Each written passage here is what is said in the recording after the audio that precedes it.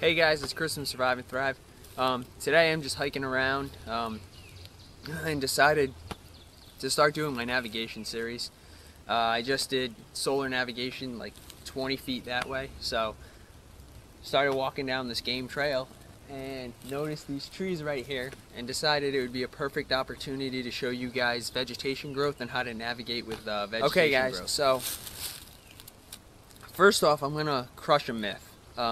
The first thing I'm going to do is, you always hear that thing, the moss only grows on the north side of the tree for reasons X, Y, Z. Some of them make sense, or they sound like they should make sense, but that's not always true.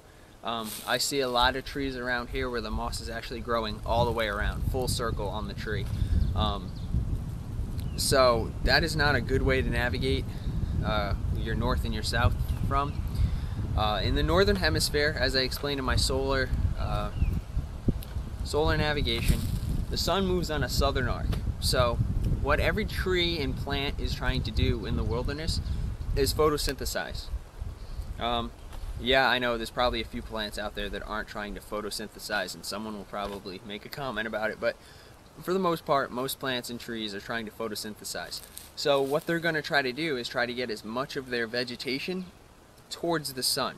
So if the sun's moving on a southern arc, most of the vegetation on the trees or plants are going to grow on the southern side of the tree.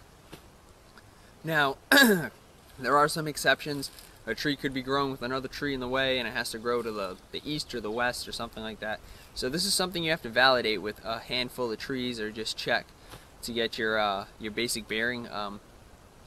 This is something you can practice too. If you got a sunny day like I have today, you can validate your southern arc, or where your southern point is with the sun, and then find trees that correlate with that, or vice versa. Find trees that you think are pointing south, and then use the sun or a compass or something to test your theory if you're new to it.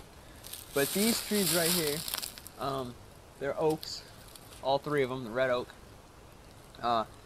They're all a prime example, I'll show you in a second, of what I'm talking about, where their vegetation is growing heavily on the south side. That doesn't mean there's nothing on the northern side, but their vegetation and branches will mostly grow towards the southern side. Okay guys, so I hope you can see what I'm seeing, but this tree right here in front of us, I'm going to try to not shake this camera much, but if you notice, most of the branches, if not all of them on this tree, are actually growing in that direction, which is south. The sun is right here, blocked by a cloud right now. It's almost like 1:30, 1:35. So the southern point is about right here. So if you notice, most of the vegetation is growing in that direction. So then, as I said, we need to validate this. We have this oak right here on the right side of it, which also validates it. If you notice, there is a lot of vegetation on this side. It also gets mixed in with this beech tree, but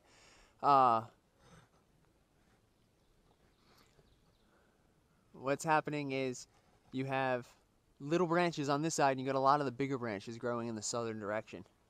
Then if we go to the left side, this other red oak right here, same thing. This side of the tree is pretty bare, and pointing in that direction, you can see all the branches and growth coming off.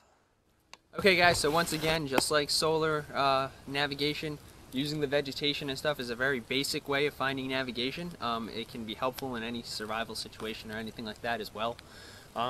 It always helps though, I'll probably say this in a few other navigation videos, it helps to actually use multiple forms of navigation when you're using nature like this, or like trees and the sun and all that fun stuff. If you're using things like that, it helps to use more than one, so you can actually validate and make sure if you're getting multiple cues that this is south, then more than likely that is south. And vice versa for any other direction. Okay guys, so thanks for watching my video. If you have any questions about navigating using vegetation or anything like that, please feel free to message me, email me. My email's in the description as always. You can leave comments. I'll get back to you as soon as I can with those. Other than that, thanks for checking out my channel. Thanks for watching my videos. Thanks for your support, subscribing, commenting, liking, all that fun stuff. And I hope to see you around.